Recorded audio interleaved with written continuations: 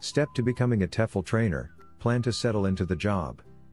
Don't try to run before you can walk.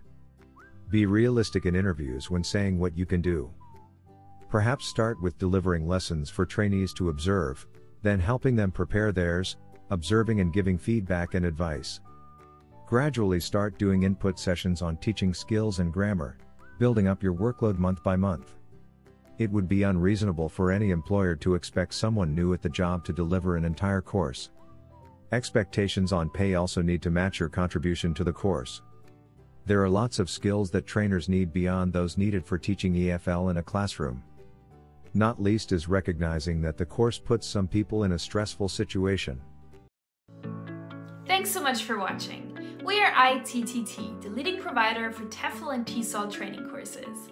If you like this video, please subscribe by clicking the button down here and click on any of the videos here on the left for more interesting teaching tips for getting certified to teach English abroad and online.